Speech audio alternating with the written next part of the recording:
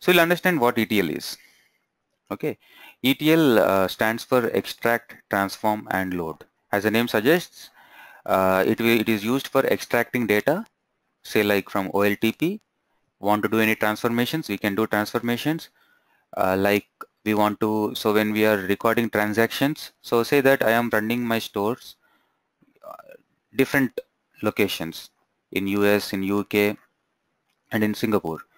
So while I record transactions in Singapore, it will be in Singapore USD. And when I'm recording transactions in Europe, it will be in euros.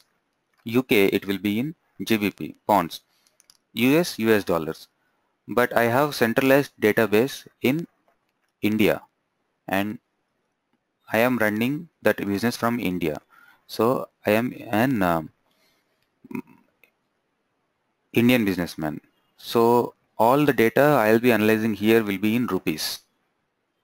Hi, if I'm running a business from US, that all my analysis will be in dollars. No, but I have in INR. So what I do when I load all this transactional data into my central database, say it is in Bombay, I will do currency conversions into INR and store into my systems. Because at the end of the day, all my sales reports I want to see in INR, how it is moving, because my stocks are listed in NSE. Okay, so this, like conversions, transformations can be as simple as that or as complex as sending a settlement file to a bank. Your credit card transaction should be sent to bank. So bank will have certain set of rules and regulations. They accept only in one format. So you have to transform your data to match that format and post it to them. So that transformations are part of ETL. Extract, transform, and load. Load to where? Load into OLAP, Online Analytical Processing Database, our data model, multi-dimensional model, data warehouse. So we load data into data warehouse. So extraction can happen from multiple systems. Loading will be into only one system. There can be multiple transformations or there can be no transformations. Transformation is optional. We can sometimes do only simple extract and load. It's not that always we do ETL from OLTP to OLAP. Sometimes within OLAP also we may implement ETL, moving data from one dimension to another dimension, or moving data from, so that will never happen, moving data from one dimension to another dimension unless they are linked. Remember in Snowflake schema. And in OLTP also sometimes we implement ETL to move lookup data, maybe publish region-wise targets. So ETL in general is used to create or migrate data from one database to another database, to create data mesh or data marts or data warehouses. Data warehouse, the scope will be discussed in the upcoming slide in detail, and transformations. So the different vendors that provide these ETL tools are like Informatica, which is very famous, a popular tool. Then we have huge tools like Ab Initio, it is called as Ab Initio.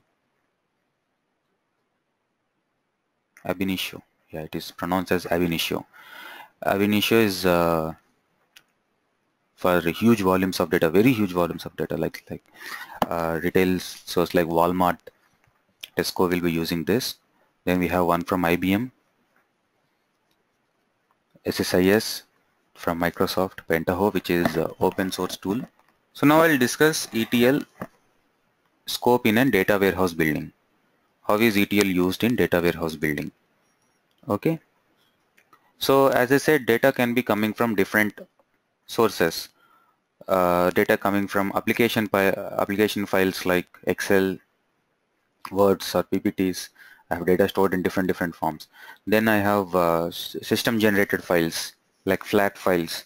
System generated files, as in, so you see supermarkets, there will be POS, point of sales installed, or kiosk machines, self-operating automatic machines. So these machines will generate flat files like XML files or text files with all the transaction history that will be posted to the central system, central server.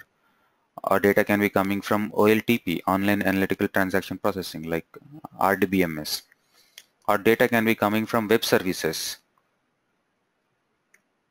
or an ERP. So all these pointers, all these sources will be data points or entry points for ETL. An ETL can be connected, a single ETL can be connected to all these sources or each for each source. So ETL will have a set of drivers to communicate different applications. When it is communicating with Excel files, it will have Excel drivers. If it is communicating with OLDB, then it will have OLDB drivers like RDBMS drivers. So ETL will have its own set of drivers pre-installed in it while communicating with different databases. So when the communication has successfully established, all the security and parameters are satisfied, then the data is retrieved, which is extracted if any transformations are required. Like when I'm reading data from online web service, most of the data will be coming in JSON format or XML format. So so that will have lot many tags. If I say XML, there will be lot many tags, unnecessary tags, redundant data. I have to eliminate all those tags and only extract meaningful data. So all the transformations will happen. Then will be loaded into one staging database, one or multiple staging database. So this staging database will be denormalized form. Will be in denormalized form. Temporary tables which are created to support intermediate storage of data.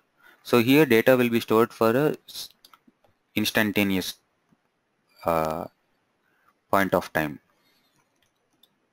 and then we will have more precise ETL running, which will club all this data. So now once the data reaches our staging area, so this will be application independent. Here we don't bother whether the data came from files or RDBMS or ERP systems. It is all neutral now, independent of application. So now here I will be more focusing on aggregating the data and applying business transformations.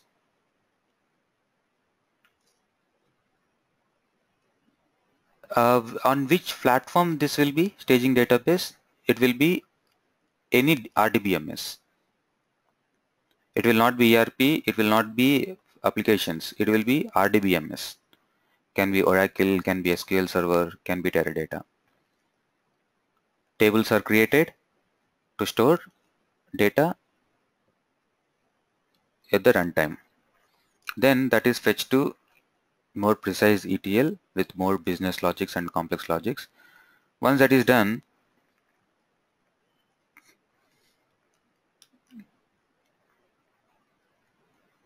data is loaded into data warehouse or data marts. So this is data warehouse. So here I'll have data model created, dimensional model created. It will have dimensions and facts. So the data is loaded into dimensional model directly. This is now my OLAP. This is my OLAP. This is OLTP. OLTP is one of the entry point to OLAP. Data can come from other applications also. We'll go to staging.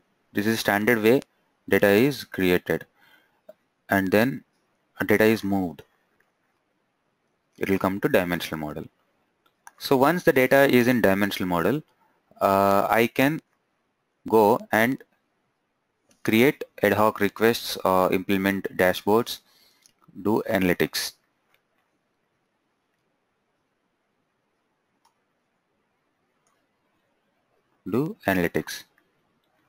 So this entire process of ETL runs either once in a day or every 1 hour. It is not instantaneous. It doesn't run in the real time. It doesn't run continuously.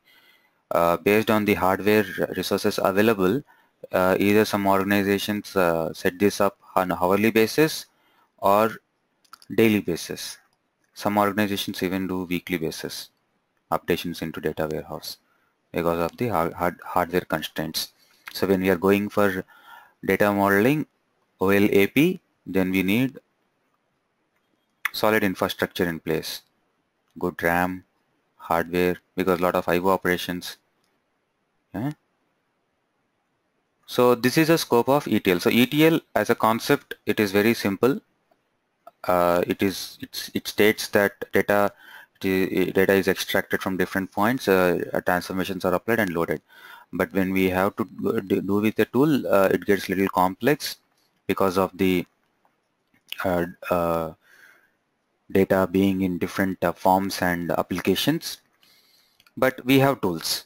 We have tools to address all that.